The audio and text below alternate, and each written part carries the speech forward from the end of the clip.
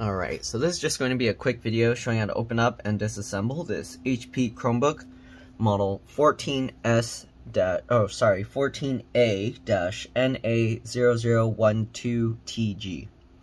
Alright, model numbers right there. Anyways, we're going to open this thing up. It looks like it's going to be a bit tricky, but let's see what we can do, okay?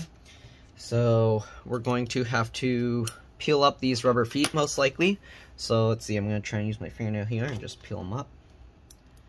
Okay, looks like there's a goopy layer. So once we peel this, let's see if we can peel up the plastic here. Okay, I'm going to use a small flathead screwdriver and see if we can peel that. Okay, we want to try and peel the adhesive out because the screws are stuck underneath.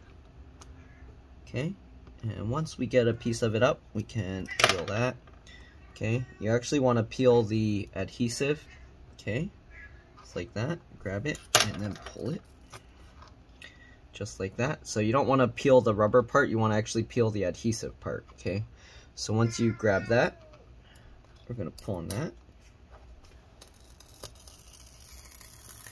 Just like this. Okay, oh, my cat's meowing about.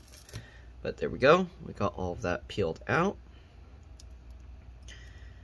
Okay, and then I'm going to try and stick this back onto the rubber piece. Just like that. Venus, what's happening? Okay, so you can see there's 4 screws under here. We're going to check under this rubber piece if there's the same thing. Okay, looks like there's more screws hidden under there.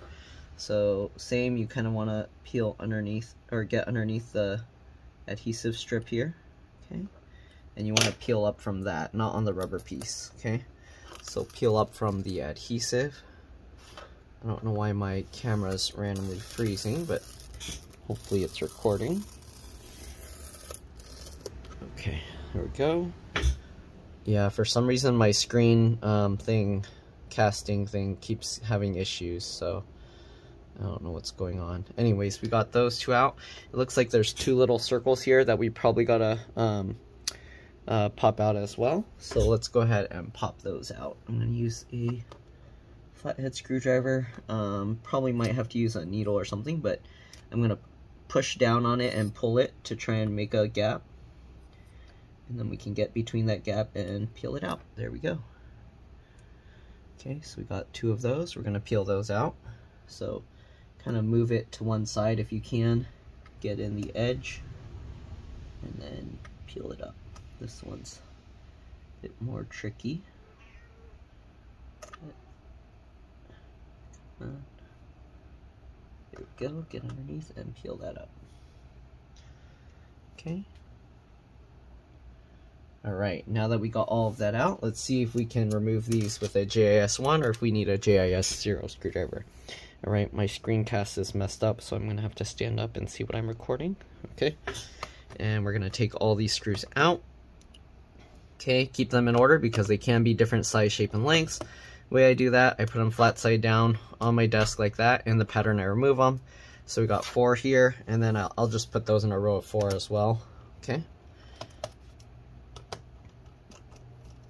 Alright, if this video helps you out, make sure to like, subscribe, share my channel with others so that they can learn how to upgrade and repair their devices as well. And if it helps you save a bunch of money, please consider contributing a little to the channel. Every little bit helps and allows me to continue making these videos for a living. All the screws appear to be the same size, but again, it's always a good idea to keep them in order just in case anything doesn't work right. Okay, so we got those 8 screws out. Now we got to pop this bottom cover off. Usually the easiest way I find is I kind of open the computer a little bit. I'll get my fingernails in the gap there, and then I'll push with my thumb on the palm rest, not on the trackpad, while I kind of pull with my fingernails here. So let's see if that works with this model. Okay, feels like it's unclipping. There we go. And then we'll skip the touchpad and we'll go over here and same thing. And there you go. You can see it's popping out. Okay, can carefully close this up. Then we'll go over to the side. Hopefully you can see. Again, I have to stand while I'm doing this because my screen mirror thing keeps not working. Alright, and then we'll do this. I need like a dedicated camera setup that works so I don't have to keep worrying about connecting it like this. Anyways, we're gonna kind of wiggle this because it seems the center's kind of stuck here. Okay, and there we go. So once you pull up the back, it looks like if you slide it back, then it releases the middle clips here. Okay, so I'm not sure what's going on. This one's not turning on at all. It won't charge, it won't do anything. The customer brought it in because nothing's happening. So that's usually a motherboard issue, but I wanted to see if disconnecting the battery would help with that. So let me zoom in here. Okay, we got the battery connector here. I'm going to try and peel this up. Okay, so we'll peel that back. Then we have the wings of the connector here, and I'm going to use my fingernails to kind of just wiggle it, and there we go. Alright, sometimes this will help because this acts as the CMOS, BIOS, or real-time clock battery, whatever you want to call it. After disconnecting the battery, I'm going to open up the laptop, and we're going to press and hold the power button for at least 15 seconds. Alright, that should drain the power and reset the BIOS, so I'm going to keep holding that button. In the meantime, you can see the connections here. USB port, USB-C. Okay, this board goes over there and has all these connections going into it. I'm not sure why it needs so many connections when there's nothing else there. This board kind of looks like it has an SD card slot, but maybe not, I don't know. Anyways, been way more than 15 seconds, so I don't know why it needs so many cables going into here, but for some reason it does. Alright, there's all this plastic that's covering stuff.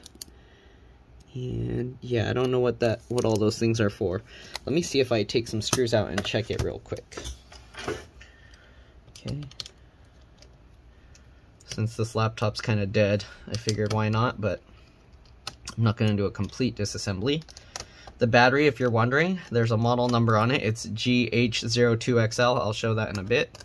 Let me just get these 4 screws out and lift this up and see what's underneath. Okay.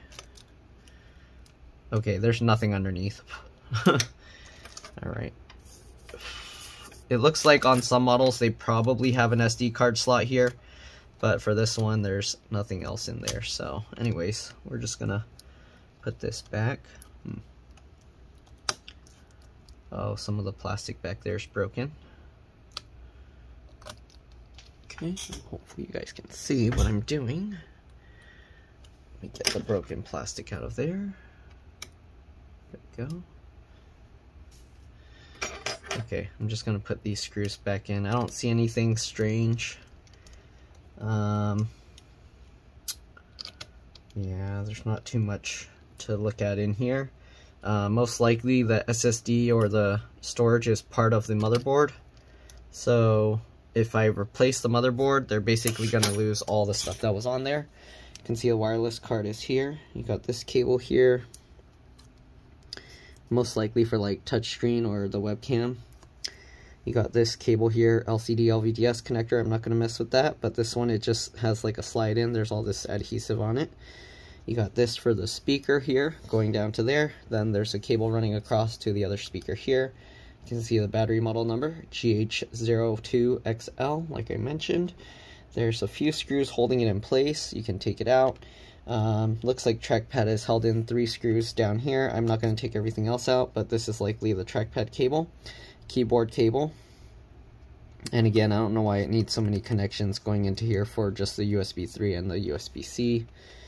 There's no other stuff there, right? Oh, no. Yeah, there's not really anything else there, right? The speaker's down here. So it's interesting, the speaker's right here. But if you look at this, the speaker's only right here. So all of this is just nothing. It's like a fake mesh just for visual, I guess. Yep. I don't see really much else here. Keyboard is held in with melted plastic on these little things here, so it's not an easy to replace keyboard. These 2 screws here are just for clips to clip the thing in place. Not really much else. Wireless antenna cables going here into the screen. Okay, so one wireless antenna goes to the left and one goes to the right. And yeah, not really much else in here to look at. I'm not going to take the whole motherboard out. It looks like there's not much space to fit like an SSD in here, so I don't think they would have an SSD in there. Anyways, let's go ahead and plug the battery back in. If it doesn't work still, then it looks like it's a motherboard issue. Actually, this battery light is now flashing. That wasn't happening before. So we might be lucky. It might be working now. So let me zoom out a tiny bit. We're going to put the bottom cover back on. Okay, there's no RAM or SSD to upgrade on this model. We're just going to go ahead and pop this all back together. Line it all up. Click it all back in. Okay, click everything back in. These clips are pretty strong. Okay, there we go. And then we're just going to get all 8 screws back in, put the little rubber feet back on and everything, and we should be hopefully good to go. Alright. I'm going to probably have to test their charger, because it could be their charger's the problem that caused it to do that. But we'll find out. Anyways, hopefully this video helped you guys out. If it did, make sure to, again, like, subscribe, share my channel with others so that they can learn how to upgrade and repair their devices as well. Leave a comment, because that helps the YouTube algorithm. It sees that you're interested. And yeah, other than that, that's pretty much it. You're welcome to stay until I get all the screws back in and try and power it back up. We'll see if it works or not. I don't know what's going on. The light was flashing, so that's a good sign. It's not completely dead. But yeah, alright, then we're gonna get this rubber piece back on, just to make sure to get the edge all the way in, and then you go to the other edge and put that in first, so that way if it's stretched or anything, the excess will kind of just form a mountain, and you can kind of push it down to get it back in place. Okay, just like this. Okay, and just work your way back and forth till it's completely flat. Alright, we're going to go ahead and do this side as well. Same thing, start to one side. Okay, get that side in. And we'll go to the other side. Get that side in. Oop. There we go. And then work your way towards the center, making sure it goes in the slot. And then just keep going, working your way to get everything seated properly again. Okay, and then these last 2 little circle thingies, just put them back over the screws. Like that and like this. Okay, let's flip it over. See if we're lucky. Power button. Anything happening? Oh, and we got it. Alright, it's alive. And that's pretty much it. Hopefully this video helped you guys out. Again, thanks for watching, and I'll see you all in the next one. Alright, it's showing low battery now, so I need to plug it in. But yeah, let's drop this. Bye.